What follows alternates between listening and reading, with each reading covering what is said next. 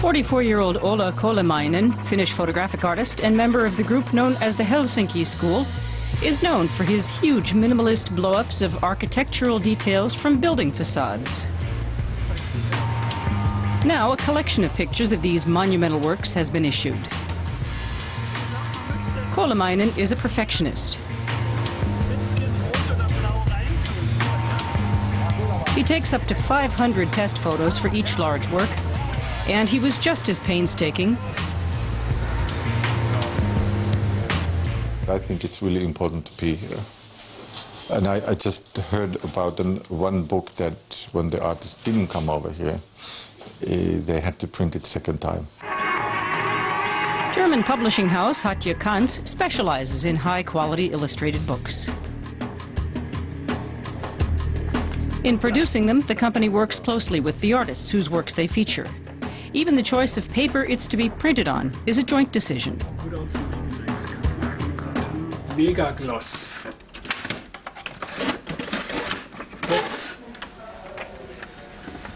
That's more or less the paper we need.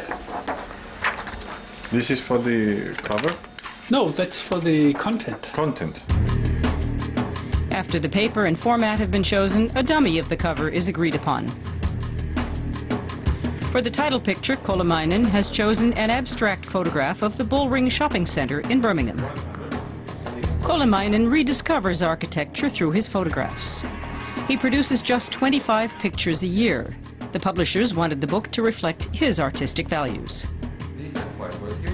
Zwischen Idee und Druck gibt es dann noch die Materialauswahl. Getting the idea successfully onto the printed page involves choosing materials, formatting, editing, writing, and translating the text. Then there's what's still called a final blue line proof, although nowadays it's a digital plot that everyone has to approve. And then using all this digital information, we expose the plates, which are then hung in the machine. Then something of a miracle takes place. All this digital information becomes an analog image again on paper.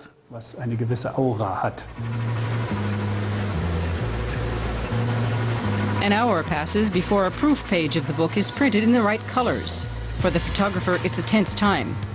His opinion is essential because he knows best what colors he originally used. A number of test runs are necessary to get the plates exposed properly. An additional layer of special lacquer provides the photograph's distinctive high gloss.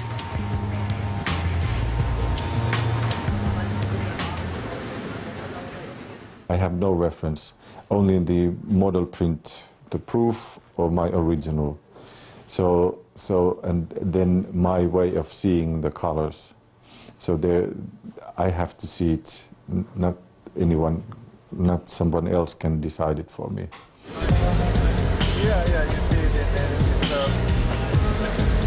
A whole team of graphic designers, writers, and printers have been working on the book.